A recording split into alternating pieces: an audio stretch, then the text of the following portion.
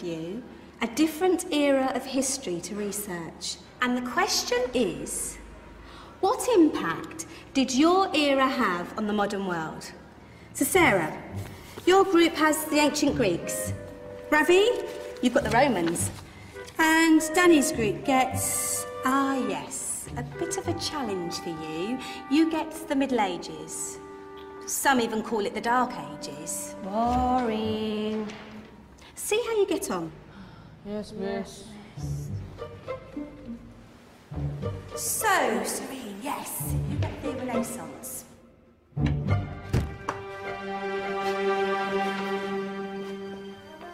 Is that the librarian? I guess so. How are the Dark Ages going to have anything to do with us? Excuse me. Sorry to bother you. What do you want?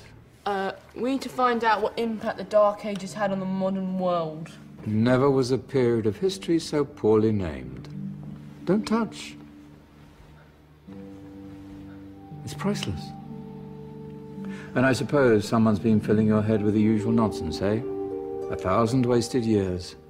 A black hole in history, am I right? Yeah, sort of. You see, it's always the same. You assume it was all mud, disease, death and destruction, with marauding mobs of barbarians ripping down the good of former civilizations, burning and plundering as they went. Nothing of any worth invented either, eh? Oh, no. Go on, Beofrey. Sorry to bother you. Come on, it's probably not worth it. Everyone knows that the Greeks and Romans invented everything anyway. Oh, did they now? And you're sure about that, are you?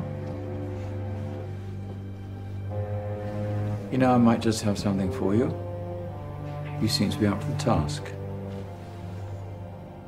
I suppose I could... Follow me. I've got just the book for you.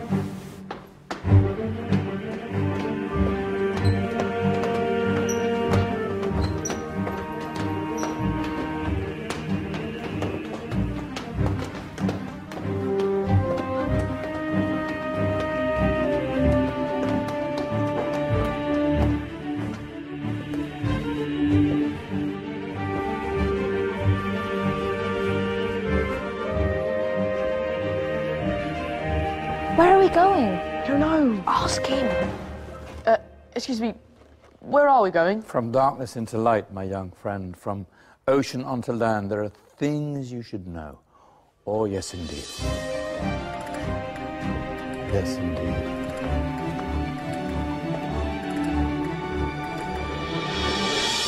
Now, I know I left it round here somewhere.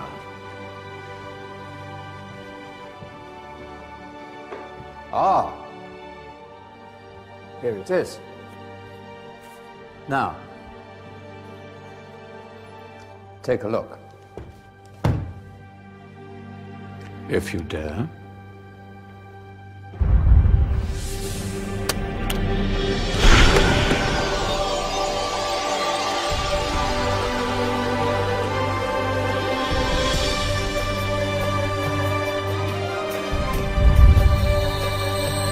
What's going on?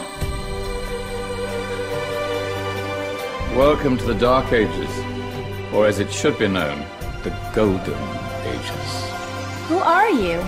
I am Al-Jazari, engineer and ingenious inventor. I thought you said this was the Dark Ages. It doesn't look very... dark. That's because it's all a matter of perspective, my soon-to-be illuminated friend. Of course, there are parts of the world that weren't dark at all, but in a civilization that stretched from Spain to China, the golden rays of discovery and invention shone over everything. What civilization? The Muslim civilization, my young friend. Through scholars and scientists of various faiths, some of the most important discoveries known to man were made at this time.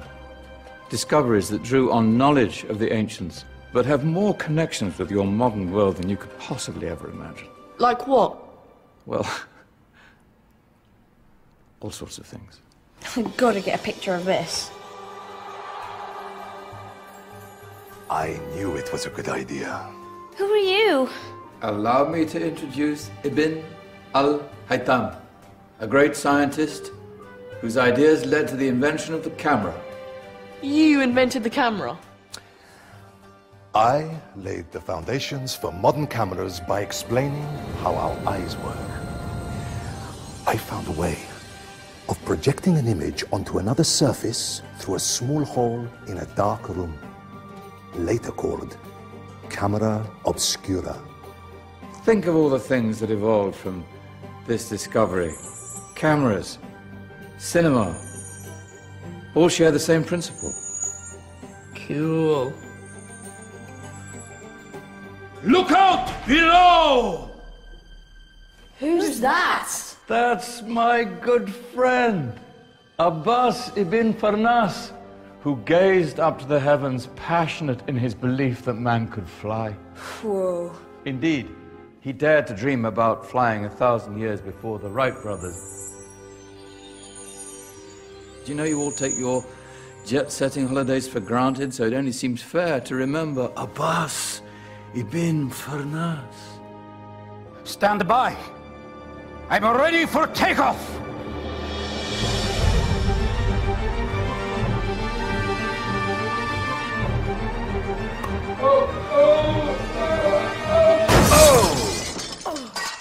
He did forget one thing, though. A tail, useful for landing. Ah, my back. Is there a doctor in the house? Did someone call? Ah, my old friend, why don't you introduce yourself to my young guests? I am Abul Qasim al-Zahrawi. Many call me the father of surgery. Did you actually do surgery back then? Of course we did. In fact, many of the surgical tools that I invented are still used in your modern hospitals. Excuse me, a patient needs my attention. Scalpel? I think I may need some stitches. In that case, I'll use catgut. Catgut? From the gut of animals. Perfect for stitching up internal wounds. Your surgeons are still using it today. Sorry, mustache.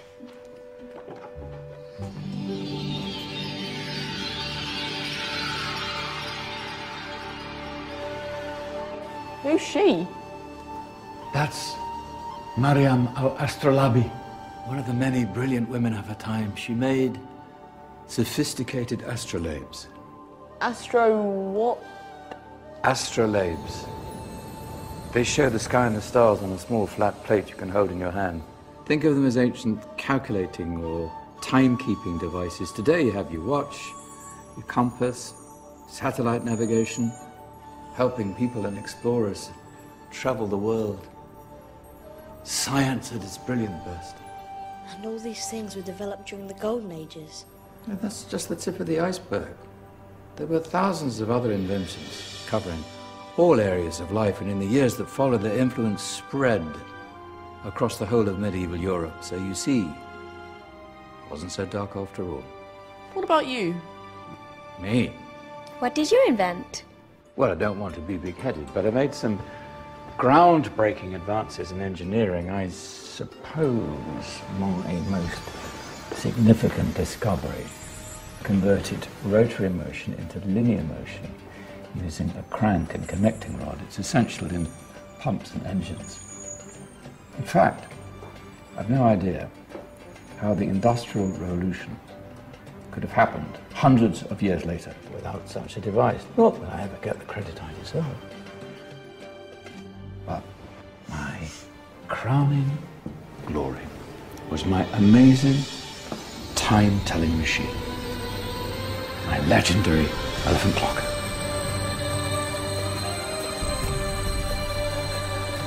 It's a clock. Yes.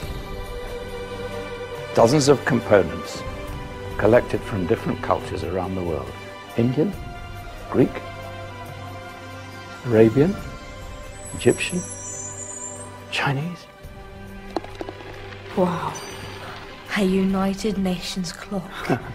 That is pretty cool. Does it actually tell the time? Well, yes, of course.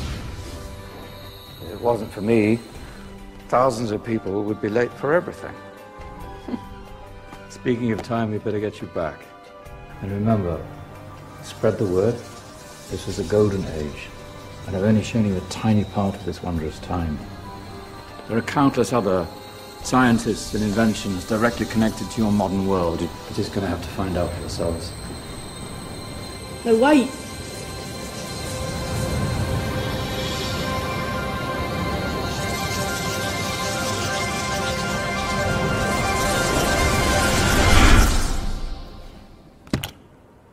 Whoa. Did you? Yeah. That wasn't quite so boring. Come on, we're gonna be late.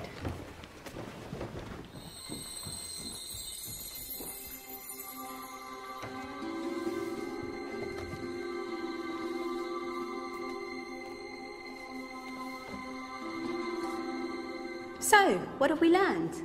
The Romans, the Greeks, the Renaissance, and the Industrial Revolution all have great relevance to us today. Where's Danny's group? Just there, miss. Ah, our intrepid Dark Ages group. You probably had a much harder time finding any connections with the modern world. Actually, miss, that's not strictly true.